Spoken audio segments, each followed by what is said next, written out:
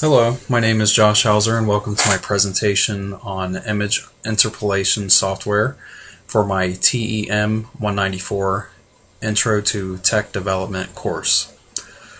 First, a little bit about my venture.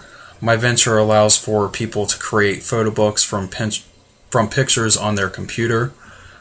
But one of the biggest things that I want to allow people to do is create a way for them to import their pictures from different social networks like Twitter, Facebook is a big one, Instagram, PhotoBucket, different media sharing places like that, and also websites like Flickr.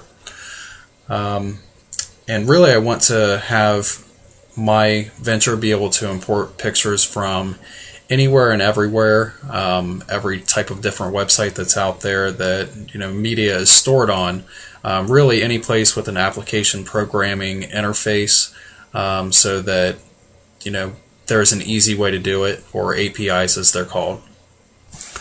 The problem with importing images from a lot of different websites such as Facebook and PhotoBucket and Twitter is that when an image is uploaded from a PC or a camera or laptop or anything to the internet, it's usually scaled down quite a bit to help the web pages load faster. That's great for the owners of the websites, but bad for this specific venture because they are scaled down to 72 dpi, or dots per inch, and in order to make a picture look good enough for printing, it has to be usually around 150 dpi, and 300 dpi is ideal, but that's just not really something that is possible once it's been scaled down. In my research, the only way that I found that quality of images can be increased from 72 dpi, or in other words, made larger or more printable, is by using a technique that's called interpolation. Interpolation basically invents new pixels and new parts of images by taking averages of other pixels from around where the new made up one or invented one will be. In the case of most images, this means that thousands of new pixels will be made or invented in an image that's a few inches wide by a few inches tall. Okay, now for an overview of the technology. There are two different types of interpolation, mathematical and algorithmic. The difference is that mathematical uses simple mathematical formulas to make images bigger or smaller. Algorithmic uses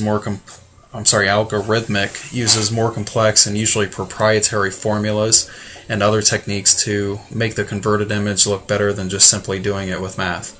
Think of it as more advanced software. A good way to think about it is if you think about the original Pac-Man versus the newest Pac-Man games, or the newest Pac-Man character, they both really do the same thing. They eat dots, defeat ghosts, and do the other things that Pac-Man would do. One just looks better and does the job a little better with a little bit more features than the other one. That's how proprietary software works when it comes to interpolating as well. It just does a better job at it.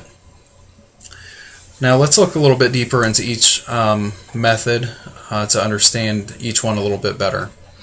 In mathematical interpolation, it uses color averages of the different pixels around the pixel that is to be made up or invented out of thin air. There are very specific mathematical formulas that are used. There are a variety of different ways to do this, and they all have different names, such as nearest neighbor, bilinear, bicubic smoother, and bicubic sharper.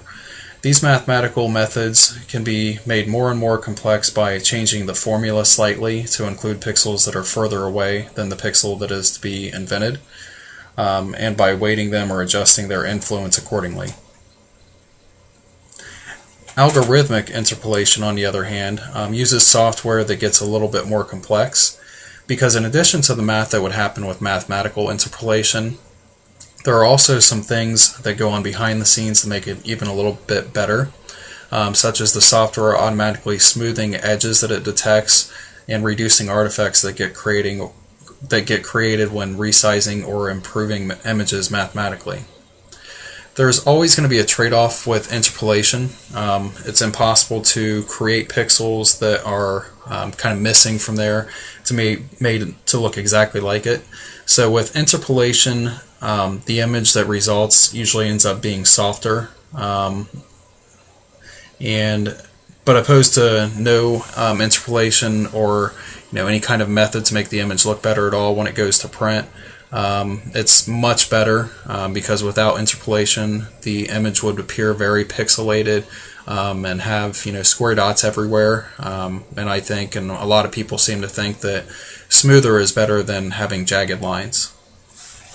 Now for the current trends in the technology. Interpolation software has become more and more advanced over recent years. When it comes to interpolation, there is a demand for it from amateur and professional photographers and printers. Since this niche demand exists, good software exists and is sold. There are 3 major off-the-shelf ones that I considered and downloaded to see the results of them while doing this research. They are PhotoZoom, Genuine Fractals, and SmartEdge. And this slide is the results with all 3 of those different software programs, PhotoZoom, Genuine Fractals, and SmartEdge. SmartEdge is the best that I've tested so far, but it isn't quite good enough. I'd like to do something a little bit better for my venture, so I will be developing a new algorithm to perform the image enhancing and interpolating. Okay, different uses of the technology. Interpolation, first of all, was talked about and more popular when mass market digital cameras were only capable of 1 to 3 megapixels, and people needed to print out 8 by 10 inch pictures, for example, to put it in a frame. At the time, interpolation was the only method that could make a 1 to 3 megapixel image printable at these larger sizes. But now most digital cameras are 5 to 10 megapixels, so this isn't really a concern for most people anymore. Right now, the biggest use for image interpolation is for making very large prints, such as banners or images that need to be at least 24 inches wide. Several factors can be made when interpolating an image, such as making adjustments concerning the average distance from which the print or image will be viewed from. In the case of large banners, the interpolation is set up to make it ideal from viewing from about 10 to 20 feet away, so that if someone is 100 feet away, they'll be able to depict what is in the image basically, and any words it might have on it. But when they are 20 feet away, that's more ideal, and if they were to be 1 foot away, the image would become out of focus, but by this point the banner has usually done its job. It's already been seen, read, and it's brought the person closer if they're only a foot away. Interpolation technologies and software can also be used for video game emulation as long as the equipment running it is powerful enough to do real-time interpolation and smoothing. Video game emulators are programs that usually run on some of the newest phones, tablets, or computers that allow for much older games, sometimes as much as 20 plus years old, to be run on and played on new devices that they were never designed originally to run on. It's due to the technology and resolution gap that interpolation software must be used as a bridging software. Older video games such as Super Mario Bros. For the Nintendo Entertainment System had very low graphic resolution, much lower than on the new smartphones and tablets. For example, the iPhone has the Retina display, which most people have heard of. And in order for the software to look good on one of the newest phones, it has to be designed from the ground up to display properly and function with the Retina display. The same holds true for much older video games that people still enjoy and want to play on their newer hardware and smartphones. If interpolation was not used on video games, they would look very bad when played on the phone. And here you can see how much better interpolation can make an image or a video game look by using the interpolation software.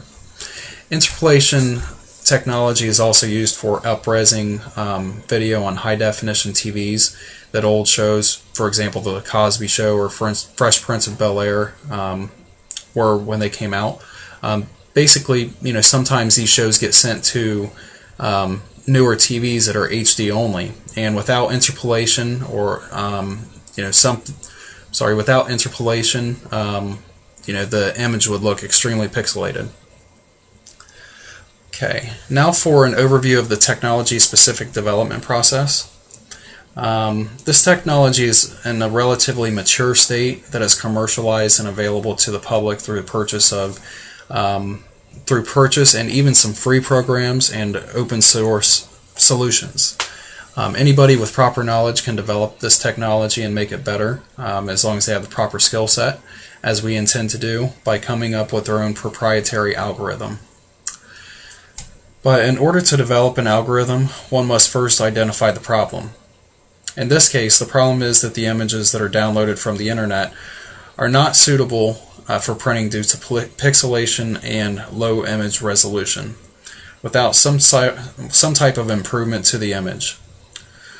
If some type of improvement and upresing to the image isn't done prior to printing it, the customers will not be happy with their photo book. So we must develop a software that will interpolate better than any of the existing software programs available. Two approaches can be made when developing this algorithm. First, we're going to look at all the previous open source interpolation software techniques and build off of what others have already done. And then we're also going to think about and brainstorm what, if anything, was possible to kind of, not limit ourselves to the status quo and just really think about, thinking outside the box and thinking about how we can make this happen. Once a path is developed, we'll use the Scrum software development process because in my experience, the Scrum process works much better than a traditional waterfall design methodology, and the results are usually better at the end, and it's faster to make new software. Now, finally, a suggested approach to the focus area, including the prerequisites. We will learn everything that we can about the technology, including looking under the hood of all open source interpolation software such as Creed, Interpolate, and JX2. By reverse engineering what other people and companies have taken the time to figure out how to do, we will be able to save a lot of time and money. Taking this approach is not always possible, but due to open source being so prevalent and there being already specialized interpolation software developed that is open source, we can take advantage of this, so we're definitely going to. Also, in order to develop the software, we'll have to have software programs which we're lucky enough to have. So now, thanks to this assignment and putting together this presentation and thinking through everything, I know exactly what we must do in order to bring our product to the next step, and this assignment has definitely been very valuable. Thank you for your time.